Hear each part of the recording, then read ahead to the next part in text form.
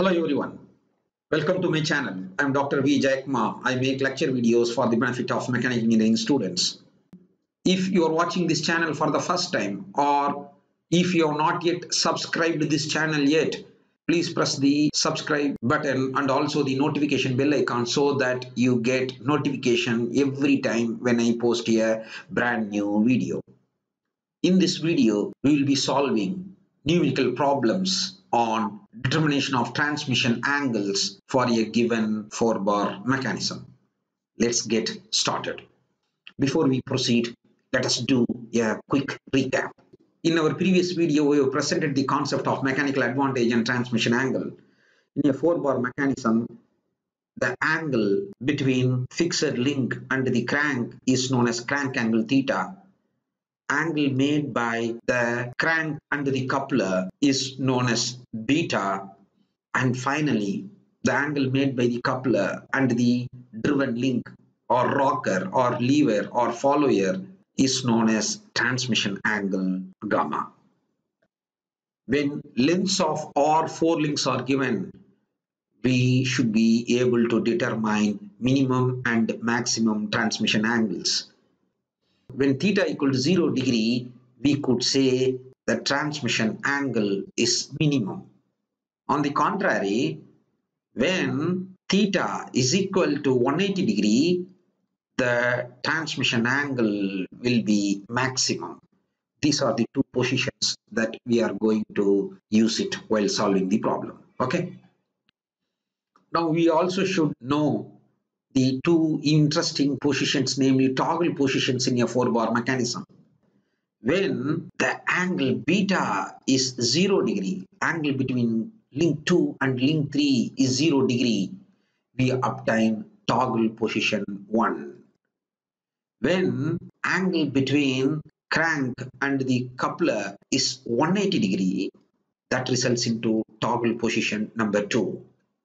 We know that at toggle positions, mechanical advantage is infinite.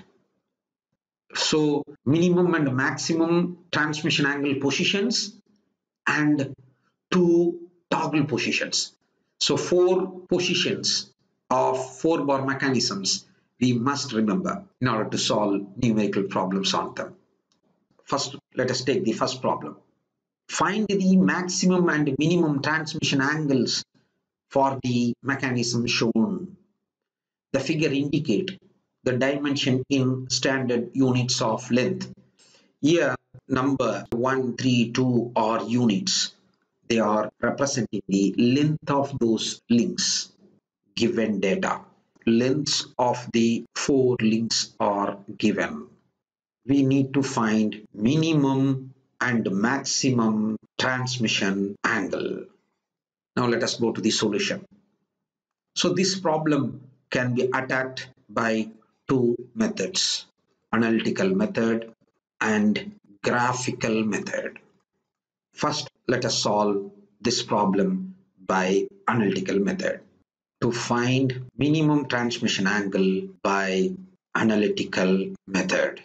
We have understood from the theory that the transmission angle will be minimum when the crank angle is 0 degree. So this is the concept. So what can I do? Let me draw roughly here.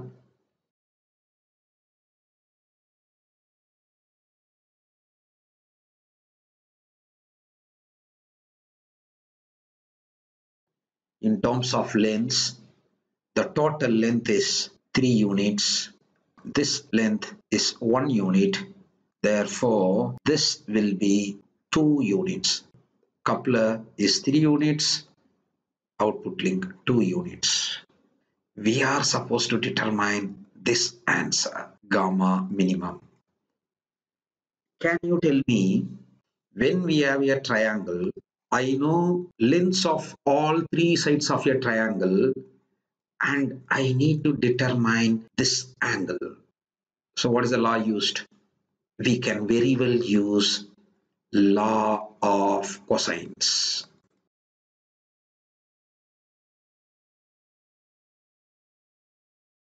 So there you are. I am going to apply that formula here. 2 square is equal to 3 square plus another side 2 square minus 2 into 3 into 2 cos of minimum. So on simplification, we get 41.4 degree. Now we can find maximum transmission angle by analytical method. We know that transmission angle will be maximum when the crank angle is at 180 degree. So this is the concept.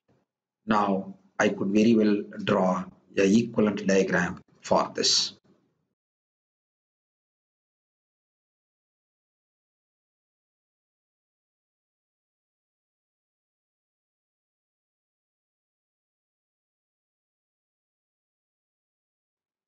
What is this entire side? 3 plus 1, 4 units. Now I know 3 sides of the triangle and I need to find one included angle of that triangle. What is the law to be used? Exactly, law of cosines. Again, by applying law of cosines, we get, so I need alpha maximum. So opposite side I have to start. 4 square is equal to 3 square plus 2 square minus this multiplied by cosine of that angle. On simplification, I am getting the value of alpha max as 104.5 degree. This is the answer. We can solve the same problem by another method, which is nothing but graphical method. So let us first find the minimum transmission angle. So we know for minimum transmission angle, this is the position of the 4 links. So now using the links, we can draw geometrical construction to some suitable scale. So here we can take 1 centimeter is equal to say 1 unit or half unit of length.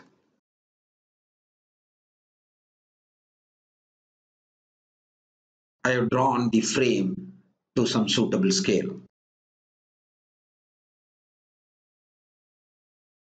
Now I have drawn crank AB. Now I need to find intersection point C. So by using the lengths of BC and CD, I can cut an arc. The intersection point will be that point C.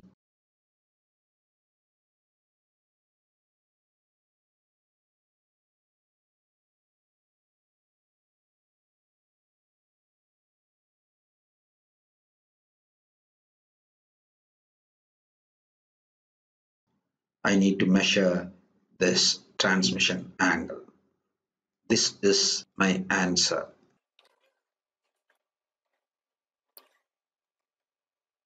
By measuring the angle between the output link CD and the coupler BC, I am getting here 41 degree. If you remember, the answer that we have obtained by analytical method is 41.4 degree. The same way, we can determine maximum transmission angle by graphical method. So this is the underlying concept. When theta is equal to 180 degree, we get this. So let me use some suitable scale.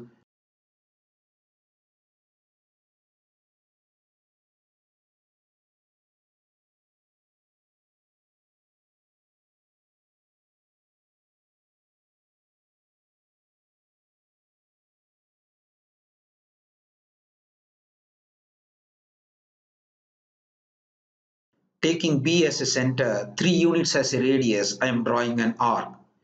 Taking D as a center, 2 units as a radius, I am drawing an arc. The intersection point is C. Now I need to measure this, which will give us the required data maximum transmission angle. There you are. By measurement, we get maximum transmission angle as 105 degree. If you remember, we have obtained about 104.5 degree as the answer in case of analytical method. So we have solved this problem by both analytical and graphical method, right? Now, shall we solve the problem number 2? For the given mechanism shown below, we have taken the same mechanism. Locate the two toggle positions and also find the corresponding transmission angles. The figure indicates the dimensions in standard units. So what we need to find is, first we have to draw two toggle position. Then we need to find transmission angle for toggle position 1 and for toggle position 2. So from our theory, we know that we will have toggle position when the angle made by the input crank and the coupler is 0 degree, or when beta is equal to 0 degree, we will be getting this position. So this is the toggle position 1. Even this problem also can be solved by both analytical and graphical method, but I am doing it now by analytical method. Okay, first let me draw the toggle position 1.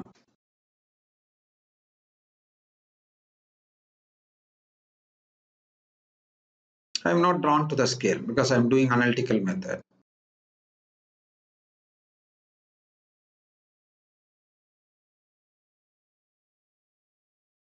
Total 3 minus crank length. So this will be having 2 units length. We need to determine this angle is the transmission angle for toggle position 1. By applying law of cosines, we get answer like this.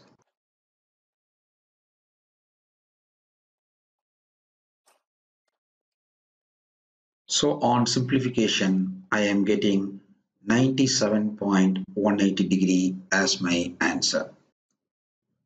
Now I can find transmission angle for toggle position 2. Let me draw the conceptual diagram.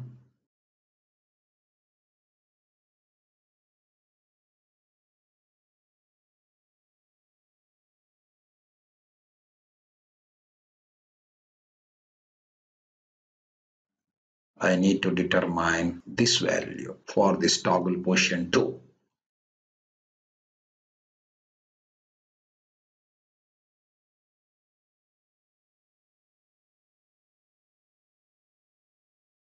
So just by calculating, I am getting this. So that's it. We have learned how to determine transmission angles for two toggle positions. The same problem, of course, the same problem can also be solved by graphical method. You should be getting the same answer. Okay. I have given you problem for practice so that you can try this problem at your home and check your answer. That's it. Hope you found this lecture video useful. If so, like this video, share it to your friends, subscribe the channel.